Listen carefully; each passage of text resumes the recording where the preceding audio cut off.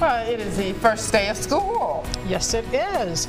WXII 12 News on the Tri-CW has you covered with the latest road conditions for buses, plus what to expect from the weather. And we're live as the superintendent from the area's largest district makes her first school visit of the morning.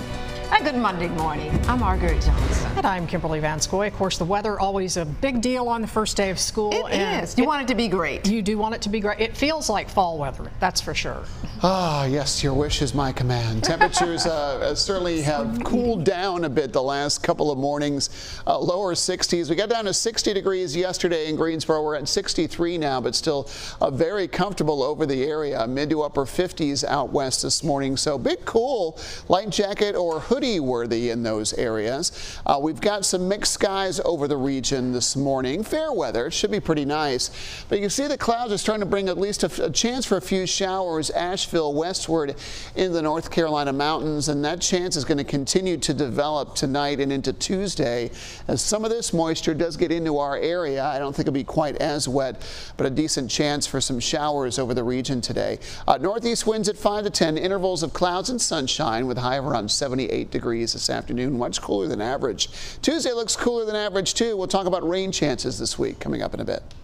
All right, Brian, thank you. Checking traffic this morning at 8:01. I want to take a look at the maps. Everything is pretty much becoming a color now, whether it's red, orange, or yellow. I want to first start off this way. This is near Clemens and 2 for Forsyth County. We are seeing some red down in Clemens. If we could take maps full, that would be great. We are seeing some red down in Clemens along Highway 158. But otherwise, everything is pretty much okay when it comes to accidents. This area of town near Old Salem Road, right before Highway 66 along I-40 eastbound, we're seeing some yellow there, but no major delays in that region. And then across town, this is where 74 meets Interstate 40, Highway 311. No accidents there. That crash from overnight also in the clear. In addition to back to school traffic, this is what we're just talking about. Police in Winston-Salem are looking into what caused that deadly overnight crash. A little after midnight, police say 48-year-old Anna Waddell of Greensboro was killed as her tractor trailer overturned there on Highway 311 North on the ramp onto I-40 West. More information right now at WXII12.com. All right, Devontae, thank you. And our back-to-school team coverage marches on with Brandon Bates in High Point. Yeah, he's live from Allen J. Elementary in High Point. The students there just had a very special visitor on campus, right?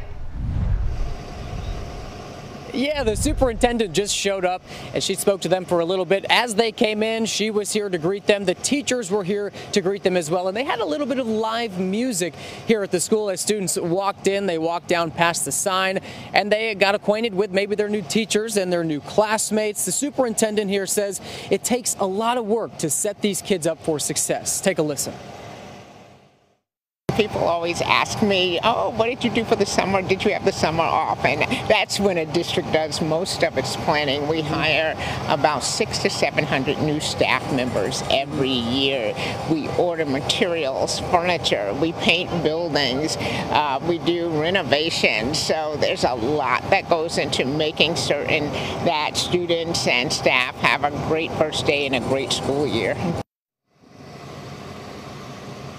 And the superintendent also told me that they faced their fair share of challenges during the summer as far as teacher shortages and bus driver shortages. We talked a lot about that. They say they're even offering teachers an extra $9,000 onto their annual salary to help out and drive those buses. But she says despite those challenges, she is very proud of her district and she wouldn't trade it for anything. Reporting live in High Point, Brandon Bates, WXII 12 News. Brandon, thank you. There's some special events lined up this morning for students at several other Guilford County schools. The band from Southwest High will play for students at Florence Elementary. North Carolina A&T State University's volleyball team is welcoming students at Jones Elementary, and at Colfax Elementary, students will be greeted by Hype, the High Point Rockers mascot. And today, as kids head back to school, the High Point Police Department, along with other local law enforcement officers, is teaming up for Operation School Watch. The focus is school zones, as officers will be looking for people who are speeding, who are not wearing their seatbelts, or are illegally passing school buses. They're also going to be following some school bus drivers on their routes to make sure that everything is okay. In Alamance County, the new Elon Elementary opens for students today. The elementary is on Walker Road in the town of Elon. The new school was created in a property swap between Elon University and the Alamance Burlington School District.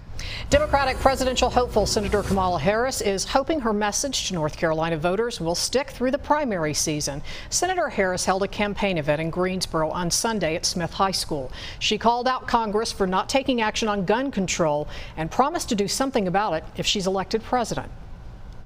There are supposed leaders in Washington, D.C., who have failed to have the courage to reject a false choice which suggests you're either in favor of the Second Amendment or you want to take everyone's guns away, who have failed to have the courage to say, fine if you want to go hunting, but we need reasonable gun safety laws in our country, including universal background checks and a renewal of the assault weapons ban.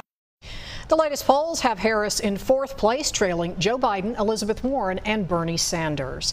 Joe Biden, meanwhile, also coming to North Carolina this week. He is trying to win the Democratic nomination for president. The former vice president is expected to attend a private fundraiser in Charlotte on Wednesday, but right now he does not have any public events planned.